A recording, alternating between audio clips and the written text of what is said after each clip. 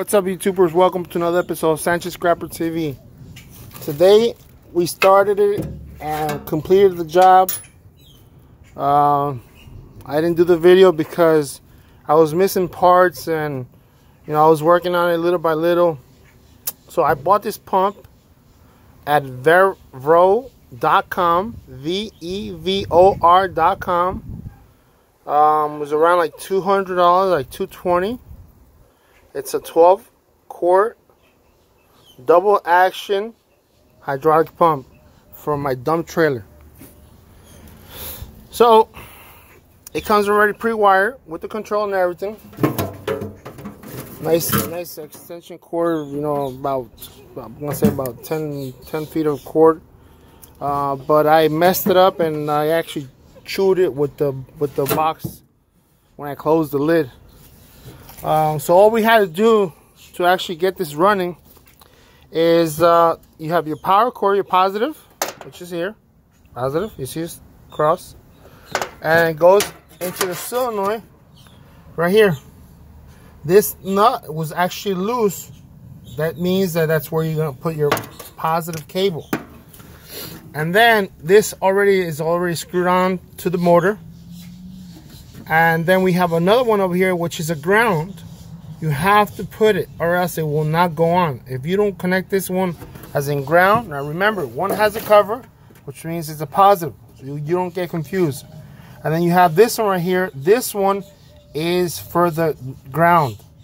So I got a thick cord. This is about, I'm going to say like an 8 or a 6 gauge. I'm gonna say 6 gauge cord. Brought it over. I'm gonna hook it on better to the battery terminal, which is the negative. Like I said, I've been working in pause because I've been very busy. I haven't even made videos for you guys. So, and then I ended up when I got the pump, it came with these fittings.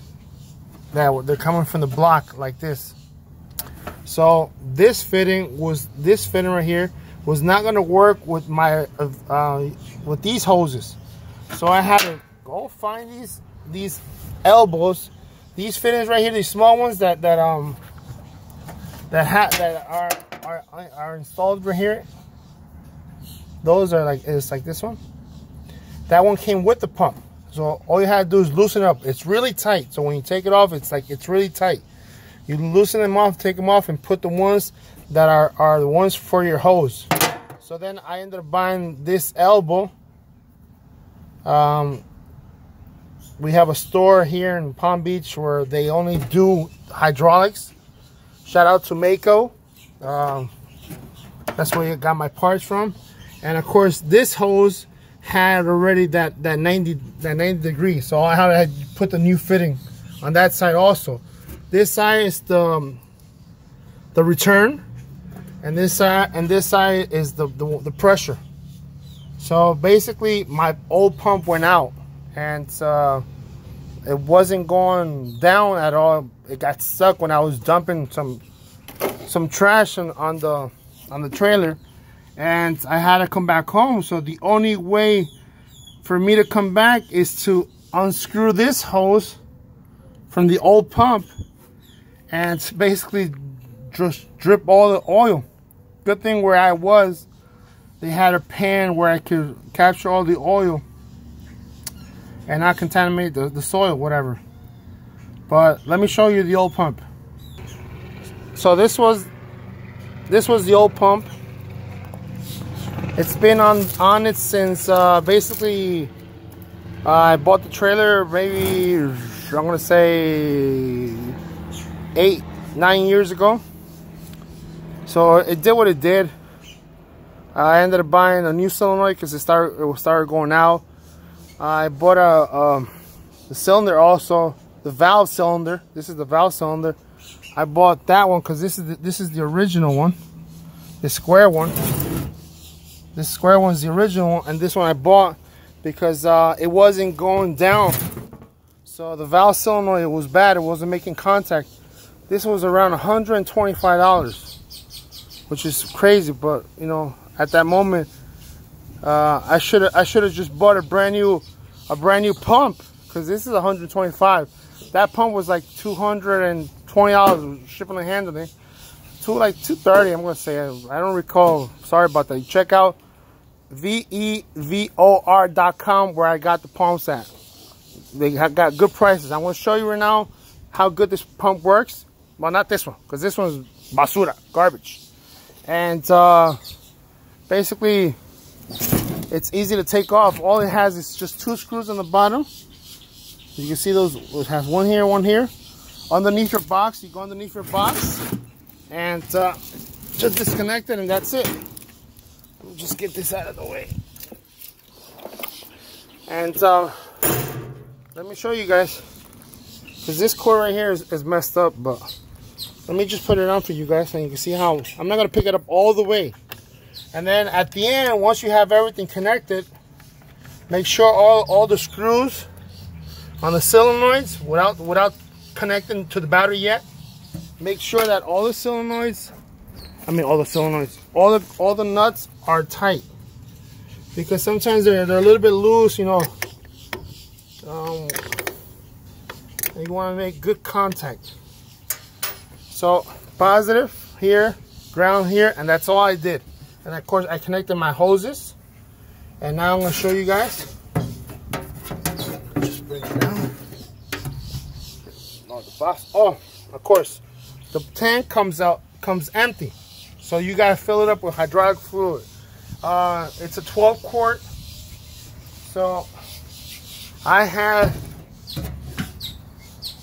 Bobcat hydraulic oil, because Bobcat gave me this 2.5 gallon, and it still has oil inside, so it's the same thing. It won't work because it's a hydraulic fluid. Make sure you have hydraulic, or else it's not going to work. You fill it up. Don't fill it up all the way. You don't want to fill it up all the way, because remember, when it comes back, there's pressure, and then it builds up too much. That's why I bought the metal tank, because the plastic one, when I had the issues, when you should lower it down, the tank started inflating. It was bubbling up. It was about to explode. So I'm like, no. This time I'm gonna buy a metal one, and it's a lot cheaper. So like I said, watch. Ready? What's going on?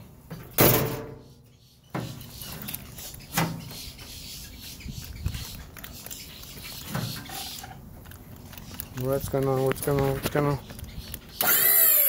Look at that. See the pump? Look how fast it's gonna go down. Wow. My old pump never did that. Now I'm not gonna pick it up all the way, guys, because I actually have some load in it. I have some scrap metal inside right now, and I don't want to tilt it all the way, because if I do, it's gonna fall back. So let me show you guys again.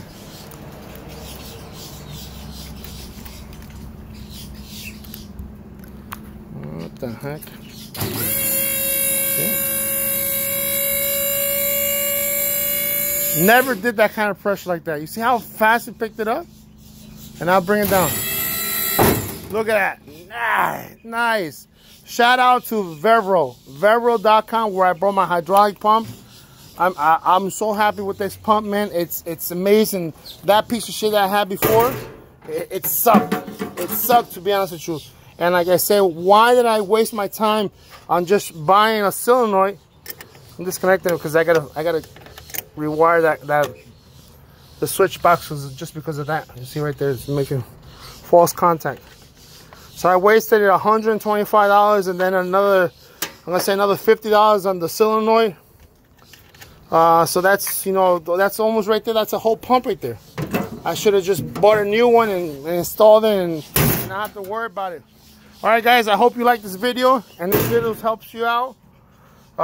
Please give a thumbs up, like the video, share, comment, whatever, and we'll see you in the next video, guys. Peace.